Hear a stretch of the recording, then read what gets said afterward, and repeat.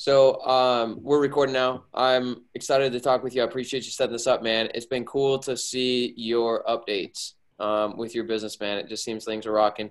Everybody's intrigued by what you're doing.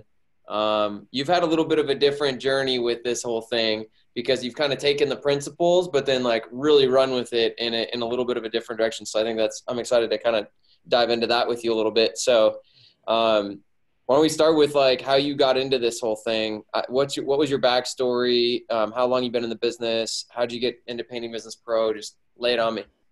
Well, how it started was, I was looking for a class because my uncle, I got tired of paying his bills. He's been a professional painter for like 30 years. I know marketing, branding. I have a branding company. I understand marketing. I understand social media. I just understand how to leverage the influence that I do have in order to do something big. And so I figured that, well, I'll start a company, I'll do the administrative part, and I'll allow him to actually run the company because I was tired of paying his bills because he couldn't find jobs. So, I did just that. I decided to start the company, but I needed some information on structure. I needed some information on types of paint, almost like a college instructional class. And so just a simple Google, obviously you had some strong SEO, some search engine optimization. And so you came up as one of the top classes. And so after clicking on the classes, reading the reviews, I decided to go ahead and give it a shot. And so after looking at the class, I went through various things or what have you. And, like I say, he has a lot of experience, commercial as well as residential.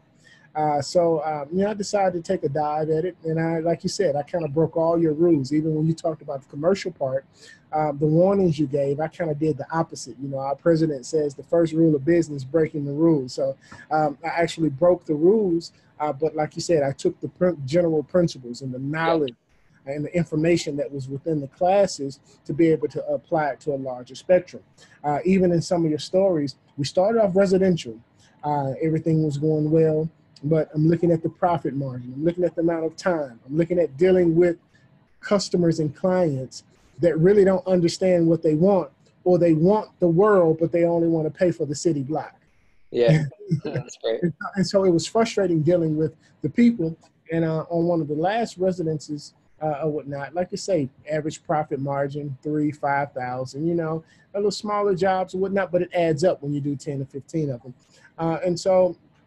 With this last job, it was an utter disaster, kind of some of the stuff that you said where you end up losing. There were issues there with the walls, issues there with the paint. They get the cheapest paint possible. And so I ended up losing about $5,000 on it.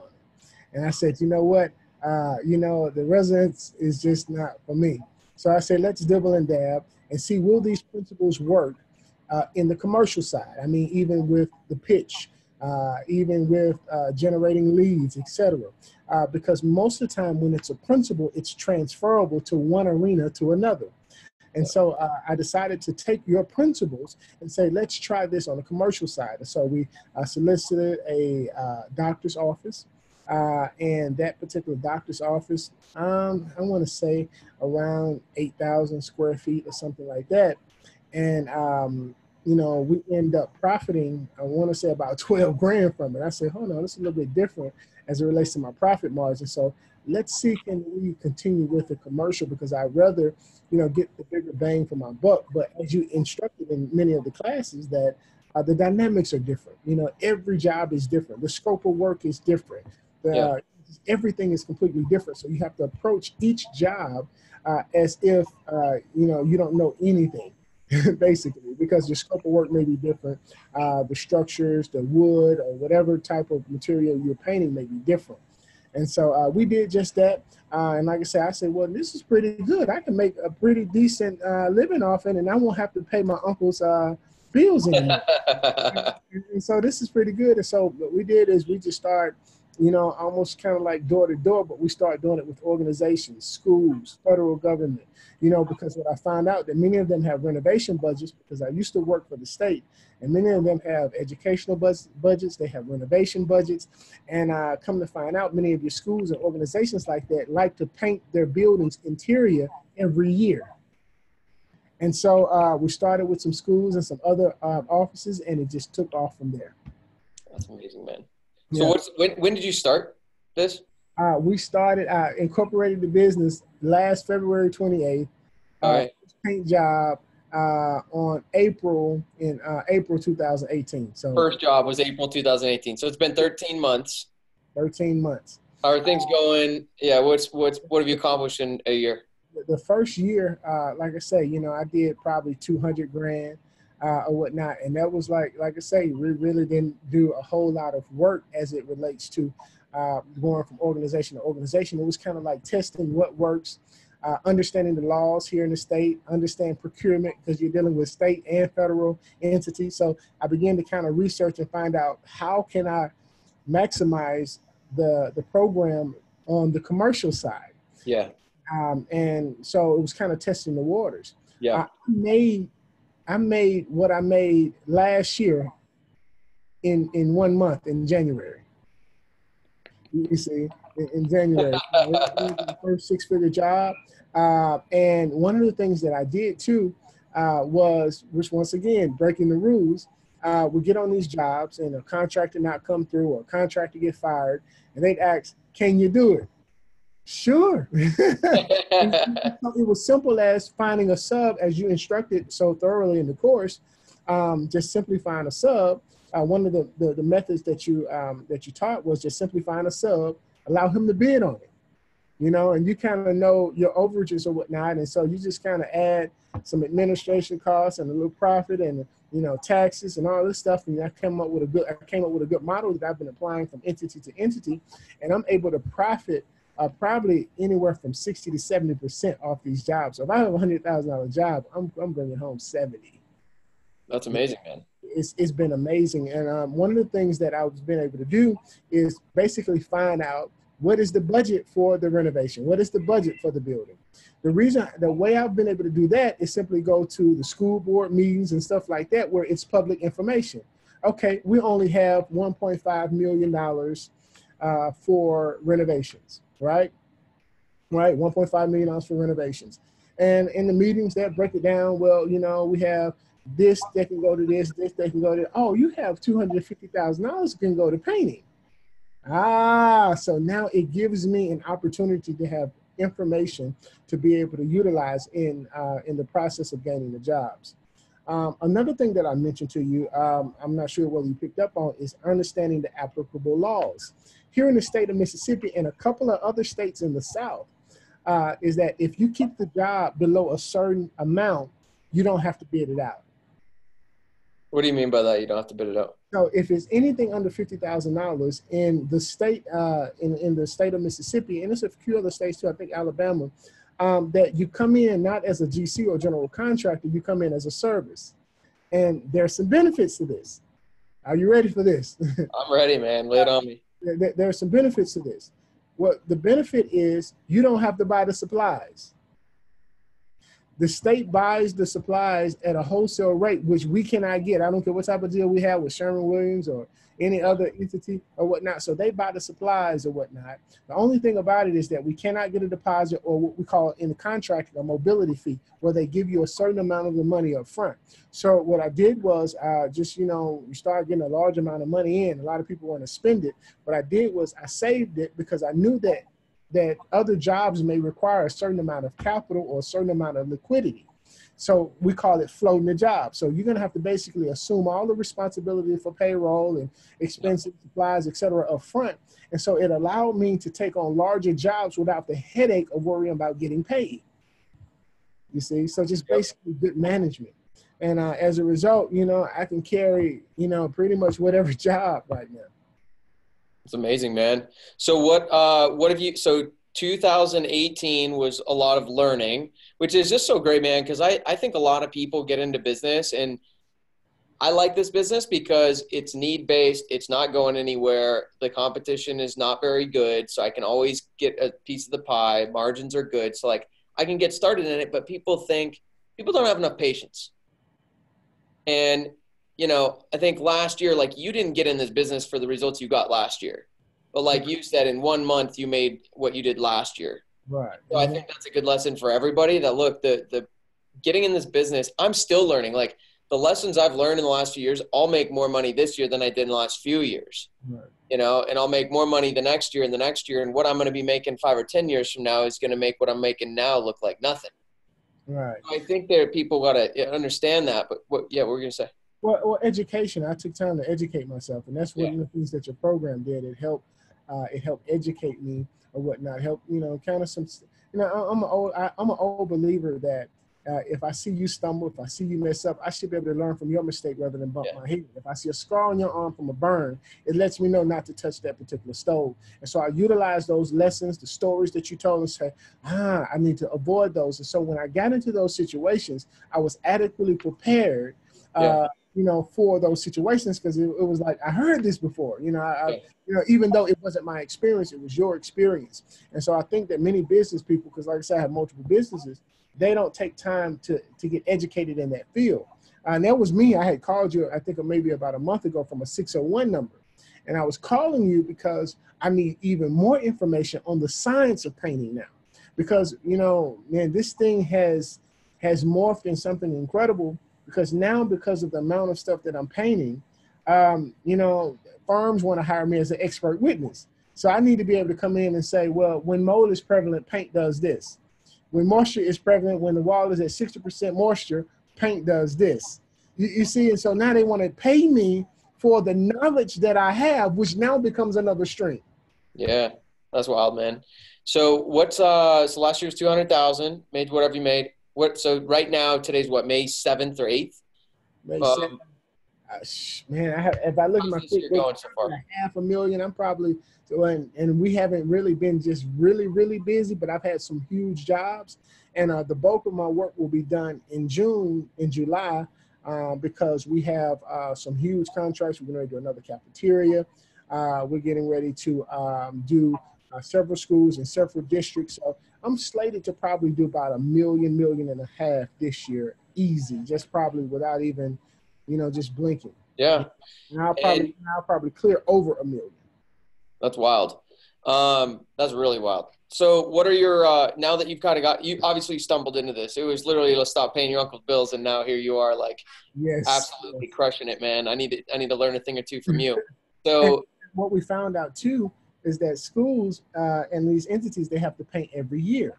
So now what we've done is, after we paint, we've just ventured into something else, which is crazy, because now I'm always thinking about streams of income and consistency, sustainability. So now what we've done is entered into what you call service contracts.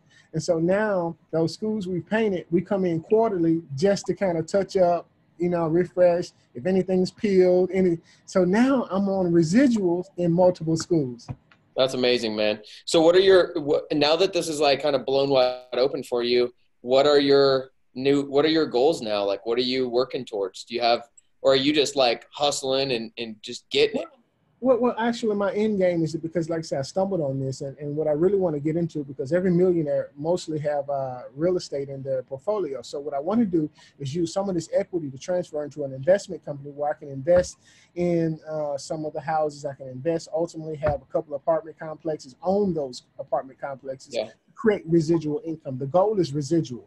See, this is active income, so I have to be present. I mean, it's not like yours right now where, you can step away for 6 months and you got people that can be able to do it. Right now, this is active income. For me, it's passive income for you. So the goal is to create passive income in whatever stream that I'm operating. So as I expand the building, I hire the business, I'm going to hire more people to be able to run the daily operations to where this becomes passive for me, and I can concentrate on real estate. I can concentrate on speaking across the country. I can concentrate on writing the books that I write, things of that nature. But ultimately, it's to get it to real estate to where I can get those residual dividends.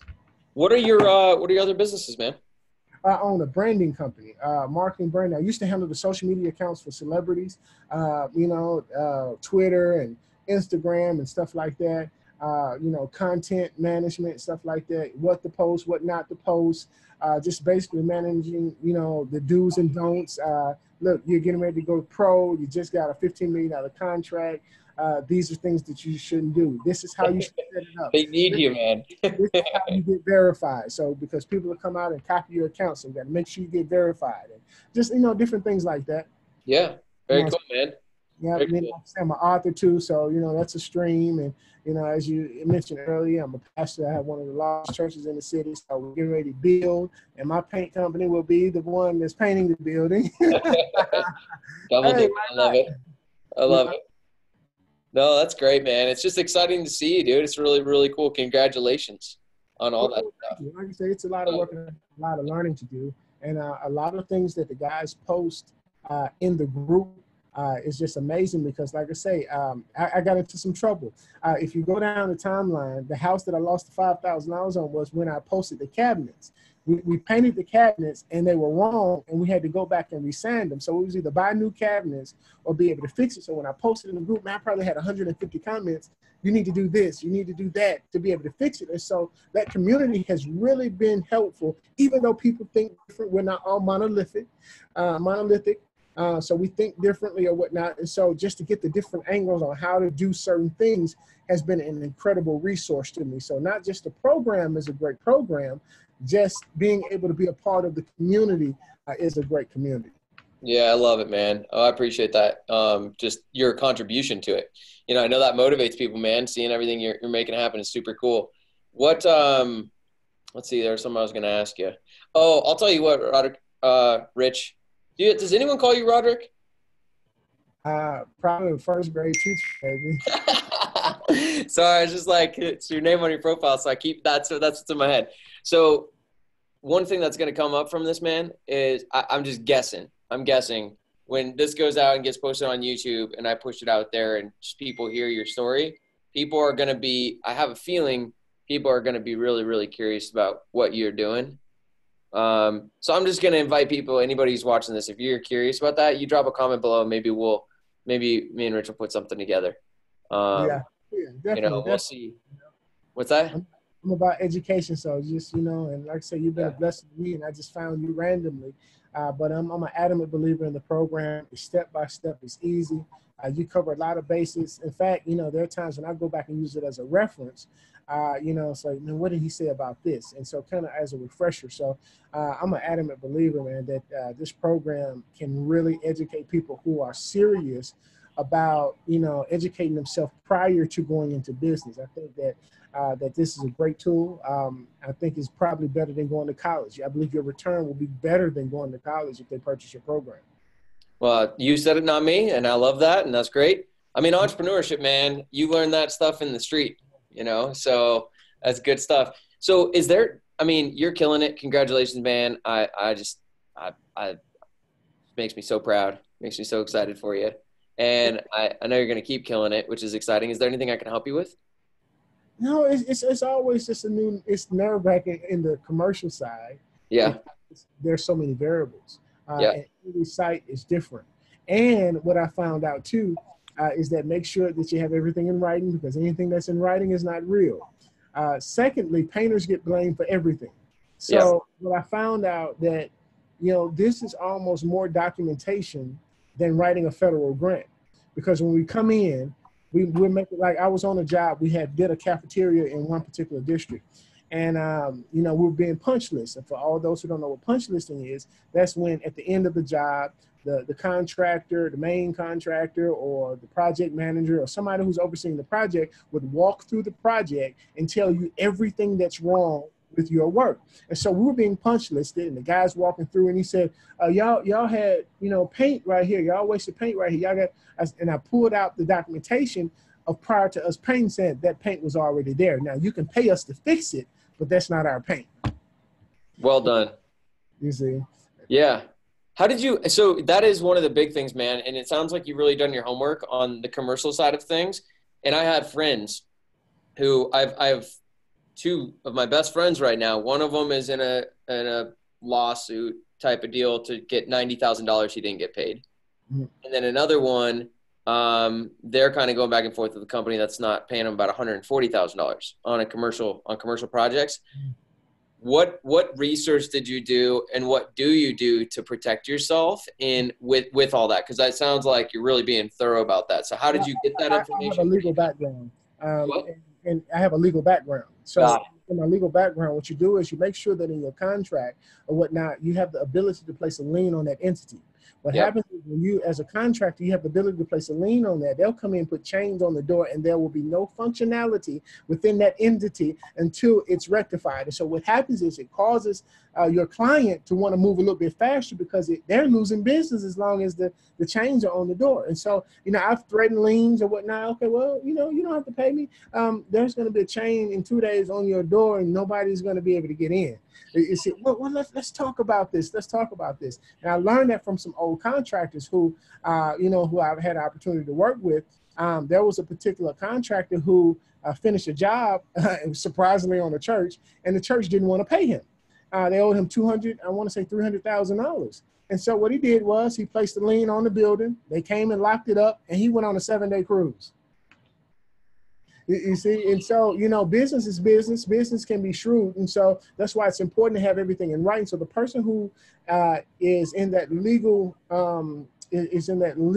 jumble right now, I believe that he probably needs, if he has the ability to place a lien on that building, and it changes the conversation because people don't understand the power of the contractor or whatnot. When I've worked on that building, I can place a lien on that building and nothing can go on in that building until that lien is resolved. Yeah. I know that some GCs will try to get you to sign a lien waiver to take a job, or they'll have you sign a lien waiver to pay you. Have you ever run into something like that? You say sign a lien? Oh yeah. I don't sign lien waivers. Yeah.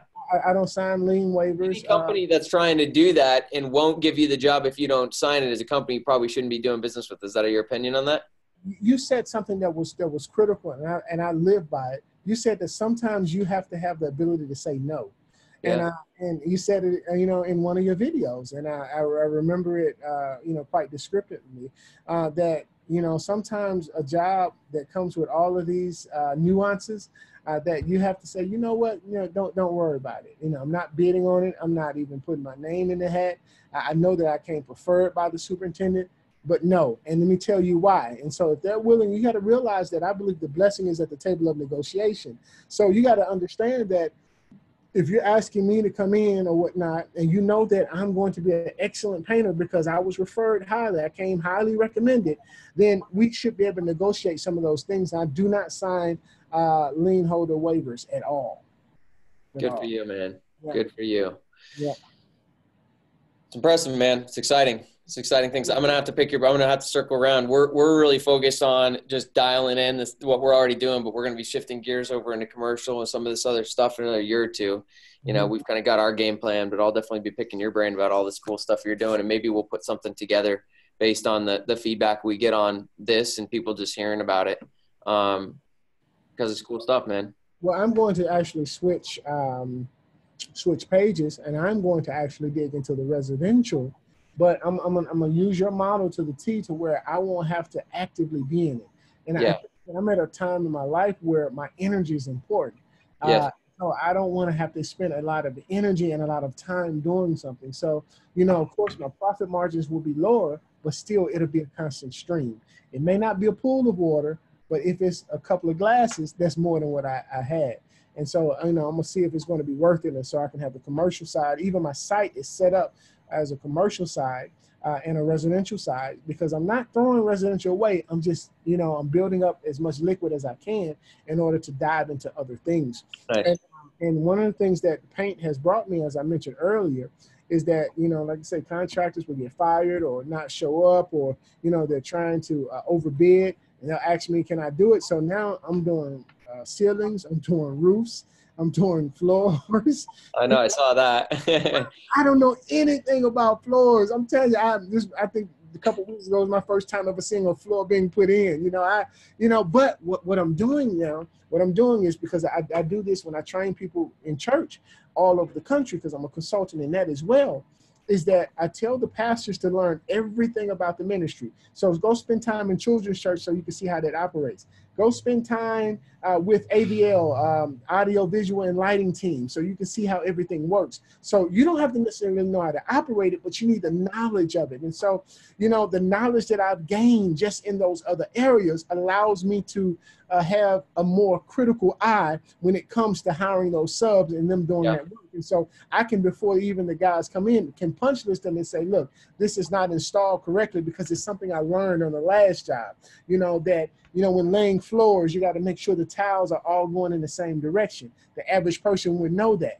Because with just in the naked eye, the average person won't be able to see it, But if tiles have certain treads, especially LVT.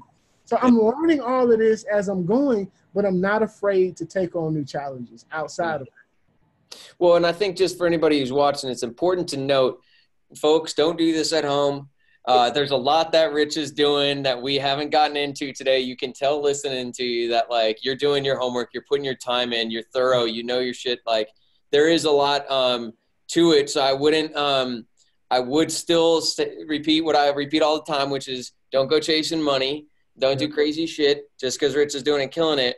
Maybe, if you're really interested in what he's doing, maybe we'll put some things together so you can see the detail that you're obviously doing things with, because you're not winging this. No. You are going after stuff, but you're doing it in a very intelligent way, in a thorough way, and you're doing it with integrity. And that's there. I know there's more going on than we could possibly cover, half hour or whatever. So. Right. Procurement. Yeah, like I say, you have to understand procurement. There's a certain way when you're working with state and federal entities in which you have to structure your invoices. Yeah. And so these are things that, of course, are not taught, but, you either learn as you go, you do your research. And I think that you use the correct word is doing your homework. And one of the ways that you can do your homework is constantly revisiting those videos. Videos that you offer, provide as a great reference once you go through it initially. And I think that's critically important. I'm sure that you're going to be adding videos and, expanding on some stuff as you learn more. But I think that education is critical. It's crucial that if you're going to dive into this particular business, because you can lose a lot if you're uninformed and if you're ignorant of certain things. You can lose a whole lot of money. A whole lot of, especially what I see in underbidding, so. Well, and that's the thing too, is I think like what, just to add on to that, it's like, there isn't a get rich quick. There's no shortcuts, and I think some people are looking for that, like, oh, maybe this painting business is shortcut. I'm like, no, there's not. Like, it's a great business. It's a wonderful business. It's a huge opportunity in it, but you still can't shortcut anything. You need to go through the trials and tribulations. Like, there were times where you were getting your ass kicked too, and there's no way around that. Like, that's just part of what happens, but it's how you react to that and, put your time in and all that. And it takes time. I know how certain paint perform on certain surfaces, and that came by being on the site. The class couldn't teach me certain things. Sometimes the lessons come from the hard knocks and bumping your head. Yeah. And I definitely learned a lot, but I make sure that I document, what I learned so that I won't repeat it, because what you don't repair, you repeat. And so I'm learning, through various mistakes that I've made on those jobs, especially that house, man. That house was a disaster. Cabinets, man. We don't do cabinets because the cabinets can go bad. Yes. But we found out a way to really do them to where, like I say, just it's all in the setup. When it comes to cabinets, we use, for one, we spray them. You never roll, you never brush them. You always spray them. And also we add a decent amount of flood. And basically it's a stimulant that adds to the paint that allows it to go on evenly. And once you spray it and once you set it up right, it's all about the drying in. And so now we perfected it, but man, we almost bought some more cabinets. I was $5,500 in the hole on that job alone. So that was a bought lesson.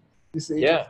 Hey man, that's the way, and that's something I think people miss too, is it costs money to learn, but it's worth, those lessons are worth their weight in gold. Mm-hmm. It's like every time I've lost money, it's like, oh, cool. I just needed to learn that lesson. I'm not going to make that mistake again. And literally my success is just built on the, my failures, failures, just rungs on the ladder, and there's no one who went from here to here, just not failing along the way. The failure is literally the rungs on the ladder. And you can sometimes get your way up it by learning from other people's failures, like you talked about. But at the end of the day, like you're going to fail in business, and that's okay. That's literally how you succeed. And I think if people could flip that, and stop being afraid of failing, but learn how to use it, it'd go a long way. Definitely that. Definitely that. Well, definitely, I appreciate your class. Your program. I appreciate your group. I appreciate your accessibility because you're easily accessible. But you asked the question, what could you do for me? Where what you can help me at is really point me in the direction of just learning more about paint because I can make a lot of money Yeah. and a lot of clients or whatnot who let's just say, and like I said, I was asked, in which of course I wasn't qualified, so I had to say no. I was asked to come in where a contractor, another painting company, had literally messed up this lady's house, and they were trying to say, well, it was the paint, it was the wall, it was this and that, but understanding the science of it, it was poor workmanship. But see, I have to be able to substantiate that through the science of it. Right. Every field when it comes to contracting has a certain science, and so I'm looking for information on, that in a house fire, what do paint do at 1,000 degrees? What do paint do at 1,500 degrees? What does paint do when the moisture is 30% in the air? Right. And so now we'll be able to point in court to say that, that obviously there was some type of leakage from the AC unit that caused moisture in the house. This is why that paint messed up. It wasn't on the painter.